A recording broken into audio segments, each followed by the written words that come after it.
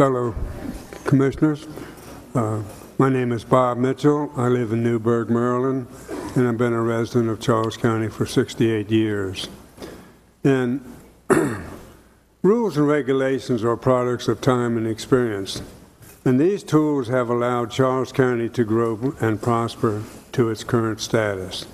The Charles County past comprehensive plans, and more especially the 2000-2006 plans, have been on the mark in projecting growth, and there is no reason that the proposed comprehensive plan will not be equally productive and the right document for Charles County to regulate its future development from.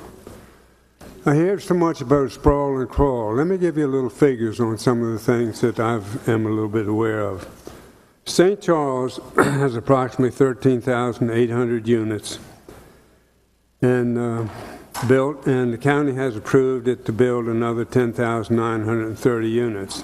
The building there started in building in their lots in 1965. So they've averaged over those number of years since 1965, 260 homes per year.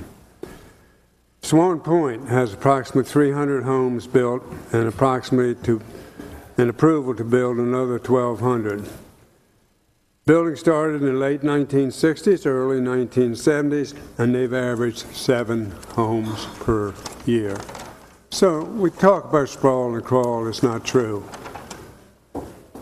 Using use and occupancy permits issued in Charles County is a correct number on the new homes occupied in our county in 2010, 11, and 12. These are the figures.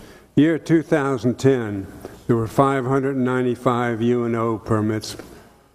Inside the development district, there was 486 units, and outside the development district was 109. The year 2011, there were 586 UNOs issued. Inside the development district, 465. Outside the development district, 121. The year 2012, there were 620 UNOs 620 UNOs issued in the county. Inside the development district was 528. Outside the development district was 92. And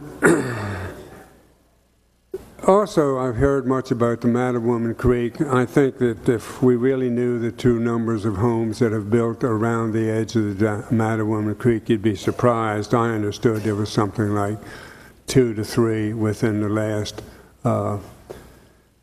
3 years. So I just wanted to thank you very much. Yes, sir.